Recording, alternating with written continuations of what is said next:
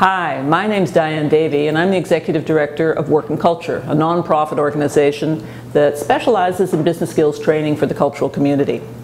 We're very pleased to be partnering with the Mobile Experience Innovation Center to bring you this series of 3 webinars that are designed to help you prepare for writing a grant. Each webinar will cover practical tips, and collectively they should improve your odds of being successful. The series is specifically targeted to Canadian content creators who are planning to adapt or create content for the mobile space, but most of the tips apply to anyone who's writing for a grant. In part 1, I'm going to focus on tips for business planning. Well, most grant applications, even if they're project-oriented, ask questions that are far easier to answer if you've got a solid plan. And funders are looking for comfort around your ability to execute and deliver, which means they want to know that you understand your market and your business, all part of a good business plan. What is a business plan? Simply put, it's a description in words and numbers of your business with a focus on the future. Sounds really simple, doesn't it? But planning is the most time-consuming part of a grant application, so I'm recommending you start well in advance. You find out the deadline and treat it just the way you would any other project. Develop a project schedule, working back from the deadline. Figure out areas of responsibility and make sure your team is on board. If the team is very small, or if it's even just you, consider getting some outside volunteers who you can use as a sounding board. Use them throughout the process, and particularly use them at the end to review the final draft application. Okay, so you need a business plan. What does it look like?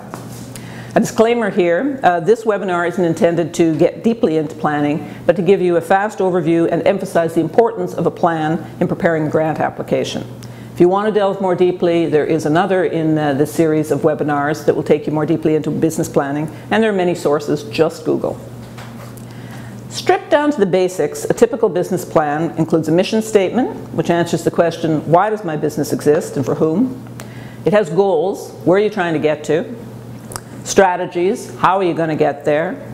More specific action steps that break the strategies down to measurable steps that will get you to your goals. Outcomes and measurements, how are you going to know when you've got there? How you know you have succeeded? And last but certainly not least, backup financial information. Generally financial statements and forecasts, if it's a project budget, if it's a project application, project budgets. I'm going to talk in a little bit more detail about the mission statement, because if you can nail that down, the rest kind of flows from your mission. It will be the filter through which you will make a bunch of subsequent decisions.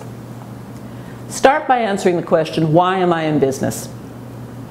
That sounds again like a simple question, but it's not so easy to get to a concise, compelling answer that includes a clear target market and that differentiates you from others in the same space. A well-known example of a really great mission statement is Disney's, which is to make people happy. Google's is to organize the world's information and make it universally accessible and useful. Mobile Experience Innovation Center, a little closer to home, is MEIC will facilitate a powerful mobile ecosystem by bringing together like-minded stakeholders to drive talent development, accelerate mobile adoption and commercialization, enable excellence in design and applied research with the objectives of promoting job creation and economic prosperity.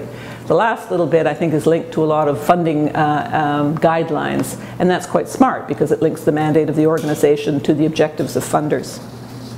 It's remarkably difficult to be concise and to boil it down, and yours doesn't have to be as short as Disney's, but see if you can get it down to like a paragraph. Once you've got your mission down pat, move on to the rest of the written plan, and finally your numbers. Your financial information is a crucial part of your plan. Funders are like investors. Think of them like that. They want to know you understand your business and have a demonstrated capacity to manage responsibly. If numbers aren't your thing, this is a place where you get some expert help. Spend the money and get help. Depending on the specific grant requirements, you may need audited financial statements, and you generally need at least profit and loss statements or forecasts for the past year, current year, and future year. Sometimes longer if it's a multi-year grant. And sometimes you need a cash flow statement. And if you don't understand what any of those are, once again, this may be an area where you get help. Once you've got a written plan and your numbers, there's a very important final step that many miss. And that's making sure that the story that you're telling in numbers matches the story you're telling in words. For example, if you're asking for money because you're going to grow your business, make sure that that's backed up through the written words and the numbers. To recap, begin your preparation for grant writing by making sure that you have a sound business plan. In the next webinar, I'm going to talk about a very important part of your plan and any grant application, and that's demonstrating that you know your market. Hope this has been helpful, and we'll see you next time.